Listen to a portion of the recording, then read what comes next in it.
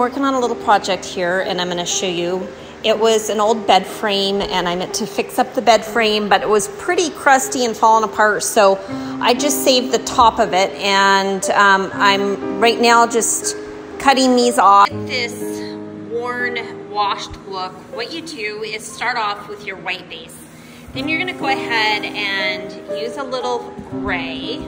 And we're just gonna use it as a dry brush, and let me show you. So right here, I already applied the dry brush, but let me find a new spot for you so we can kind of show you how this is. Okay, so we're just brushing it on. And it doesn't matter if it gets thick and thin in some spots. So, sorry, it's cool. And we're gonna come through with a wet wipe, and we're just gonna wipe it down until we get kind of a consistent look with our paint. And you can see that lots of the white still shows through.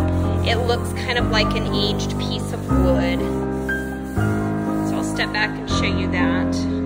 So you can kind of play around. You can do it in layers. You can add a little bit more paint, maybe up in here. And if your rag just dries out, add a little bit more water to it. It doesn't have to be a wet wipe, but I just find them to be super easy to work with. So you can just kind of play around with that technique to get kind of this worn, washed, weathered look. And then I use the white wax on top to kind of just soften everything down. So you can kind of see a little difference in color. So that's another way if you want to paint something more solid and you want the, this is one of my ideas, but I'm getting a solid no from one of my girls.